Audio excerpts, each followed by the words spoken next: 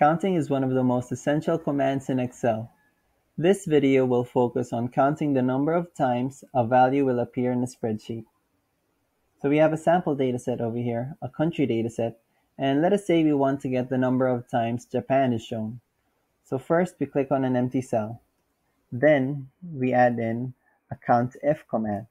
The COUNTIF command, what it does is it counts the number of times a criteria is met. So first input is the range. So our range here would be column A. Next is to get the criteria. So since we want Japan, count the number of times Japan is shown, so we type in Japan and then press enter. So there you have it. Japan is shown 2 times.